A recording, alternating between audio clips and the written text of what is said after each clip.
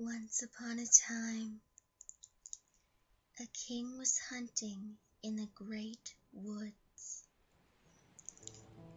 When evening came on, he stood still and looked around him, and he saw that he had become quite lost. He sought a way out, but could find none. Then he saw an old woman with a shaking head coming toward him. He didn't know she was a witch. "Good woman," he said to her, "can you not show me the way out of the woods?" "Oh, certainly, Sir King," she replied. "I can quite well do that, but on one condition, which you must fulfill, or you will never get out of the woods, and will die of hunger." "What is the condition?" asked the king. "I have a daughter," said the old woman, "who is so beautiful that she has not her equal in the world, and she is well fitted to be your wife. If you will make her Lady Queen, I will show you the way out of the woods." In his anguish of mind, the king consented, and the old woman led him to her little house, where her daughter was sitting by the fire. She received the king as if she were expecting him, and he saw that she was certainly very beautiful. But she did not please him, and he could not look at her without a secret feeling of horror. As soon as he had lifted the maiden onto his horse, the old woman showed him the way back to the palace. The king and his maiden arrived there safely, and soon the wedding was celebrated. The king had already been married once, and he had by his first wife 7 children, 6 boys and 1 girl, whom he loved more than anything in the world. And now, because he was afraid that their new stepmother might not treat them well and might do them harm, he put them in a lonely castle that stood in the middle of the woods. It lay so hidden that the way to it was so hard to find that he himself could not have found it out, had not a wise woman given him a reel of thread that possessed a marvelous property. When he threw it before him, it unwound itself and showed him the way. But the king went so often to his dear children that the new queen was offended by his absence. She grew curious and wanted to know what he had to do quite alone in the woods. She gave his servants a great deal of money, and they betrayed the secret to her, and also told her of the reel that could point the way. She did not rest till finally one day she found out where the king had been guarding the reel. Then she made some little white shirts and, as she learned from her witch mother, sewed an enchantment into each of them.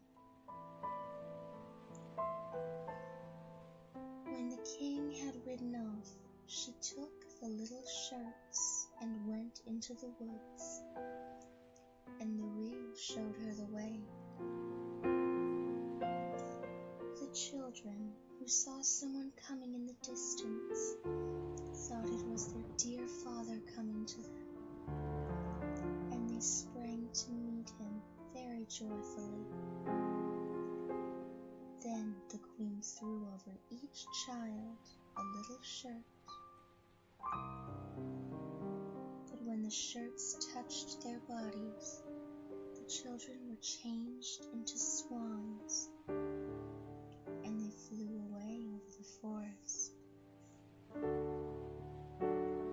The queen went home quite satisfied, thinking she had gotten rid of her stepchildren. But the maiden had not run to meet the queen with her brothers, and neither the queen nor the sister knew of one another. The next day, the king came to visit the children, but he found no one but the maiden. "Where are your brothers?" asked the king. "Alas, dear father," she answered, "they have gone away and left me all alone."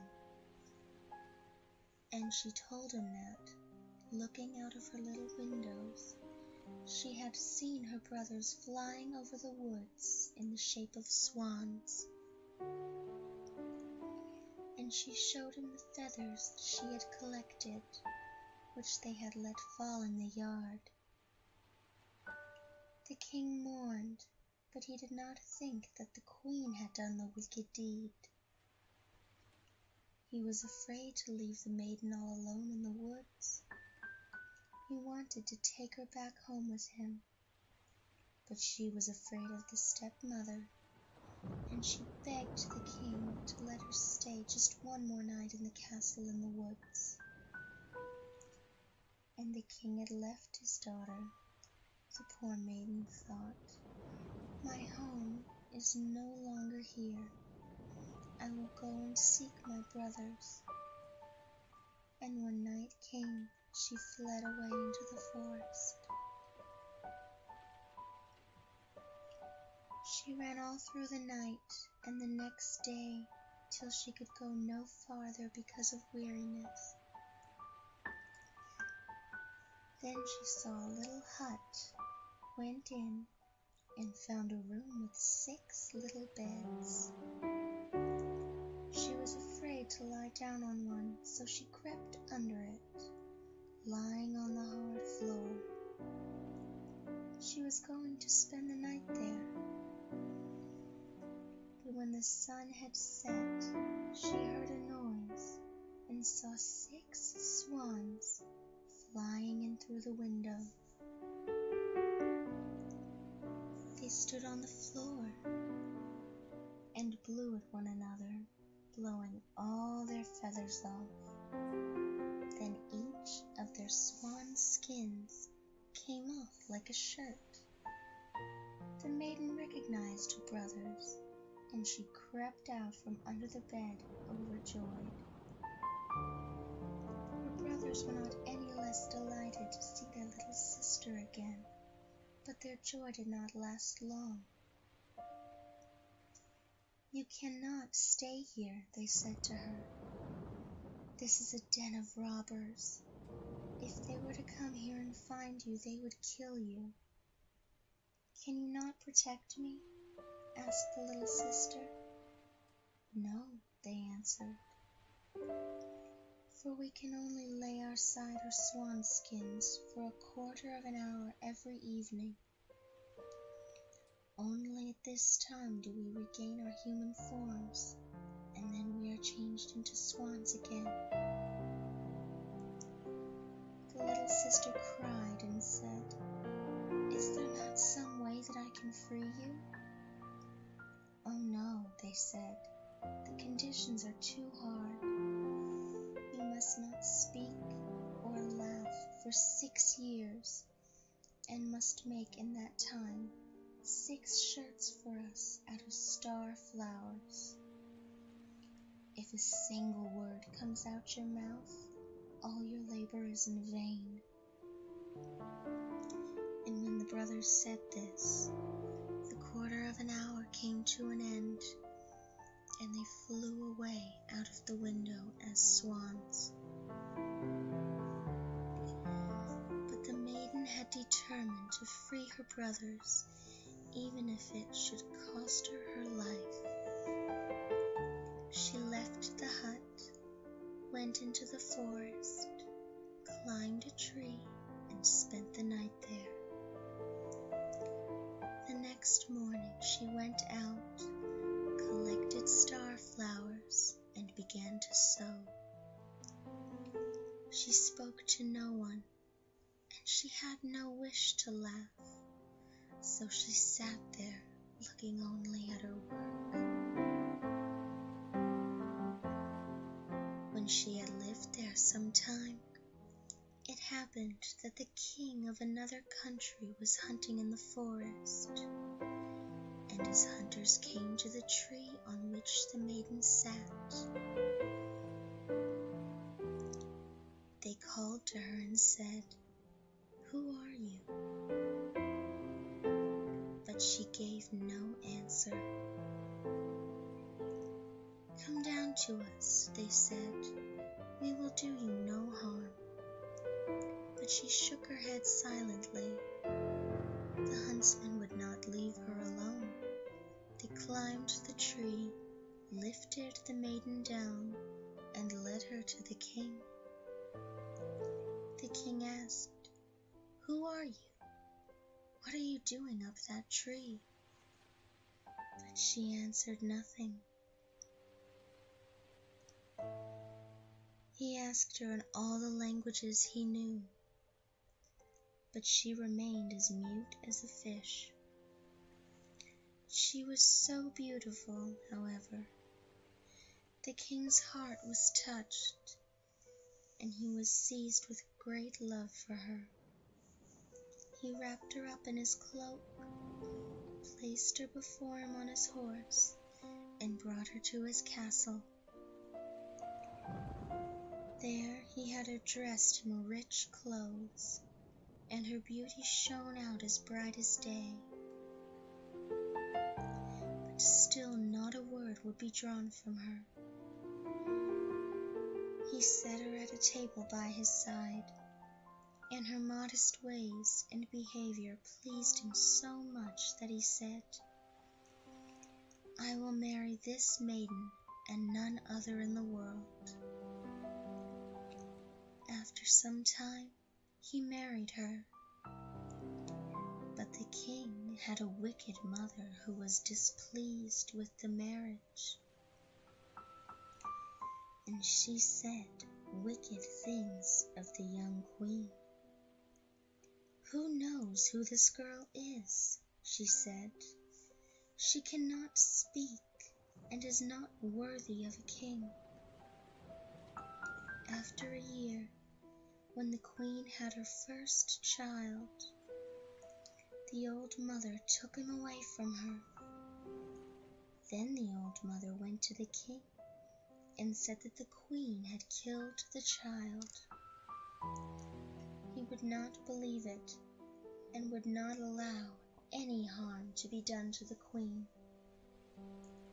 So she sat quietly, sewing at the shirts and troubling herself about nothing. The next time she had a child, the wicked mother did the same thing. But again the king could not make up his mind to believe his mother.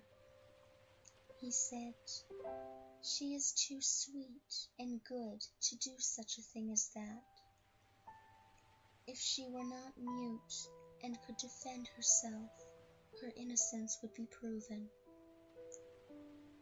But when a third child was taken away, and the queen was again accused and could not utter a word in her own defense, the king was obliged to give her over to the law, which decreed that she must be burned to death. when the day came on which the sentence was to be executed. It was the last day of the 6 years in which the queen must not speak or laugh, and by doing so, she had finally freed her dear brothers from the power of the enchantment. The 6 shirts were almost done. All that remained to be sewn on was the left sleeve of the last shirt. When she was led to the stake, she laid the shirts on her arm, and as she stood on the pile, and the fire was about to be lit, she looked around and saw 6 swans flying through the air. Then she knew that her release was at hand, and her heart danced for joy. The swans fluttered around her and hovered low so that she could throw the shirts over them. When they touched them, the swan skins fell off, and her brothers stood before her, alive and well. Only the youngest had a swan's wing instead of his left arm, because his sister had not had enough time to finish his shirt. They embraced and kissed each other, and the queen went to the king, who was standing by in great astonishment, and said to him, "Dearest husband, now I can speak and tell you openly that I am innocent and have been falsely accused." She told him of the old woman's deceit, and how she had taken the 3 children away and hidden them. Then they were brought back to the court, to the great joy of the king, and the wicked mother was banished from the country. But the king and queen, with her 6 brothers, lived many years in happiness and peace.